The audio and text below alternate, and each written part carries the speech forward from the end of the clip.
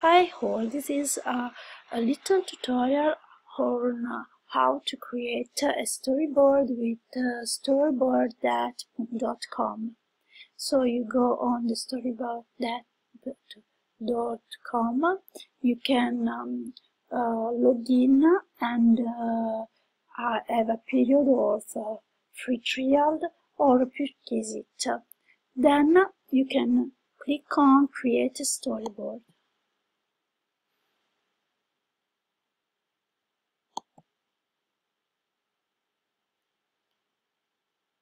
Okay, now it opens the window on which you can create a storyboard.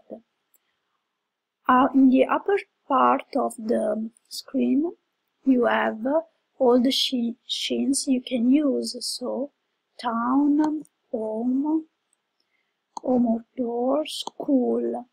Then you have the characters, textables, shapes, and other web and technology, and you can also upload images and what you want or need. So let's come back to the scenes. You can choose, for example, classical homes and take one scene and put it simply on the storyboard.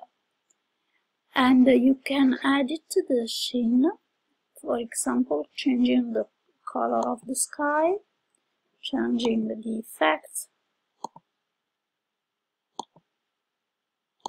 or as in this example, rotate it, or let's come back and changing the color, or you also can copy and paste it. After you have chosen your scene, you can choose your characters, and also you can choose from adults, teens, kids. You have a lot of categories, and you can choose, for example, let's choose cultural. So you can take this girl.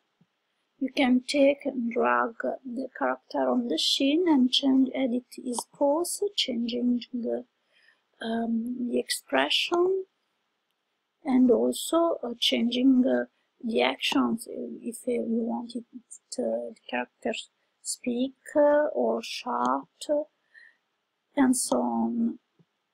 For example, let this girl walk, this character walk. You can edit also the character, changing the color of the hair, of the skin, and on the eyes. After, you can go to the textable and choose the textable form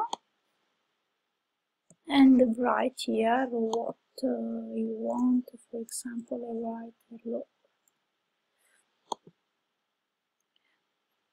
In this way, and at the end you can also save your work, clicking on the save button, and you'll have your storyboard.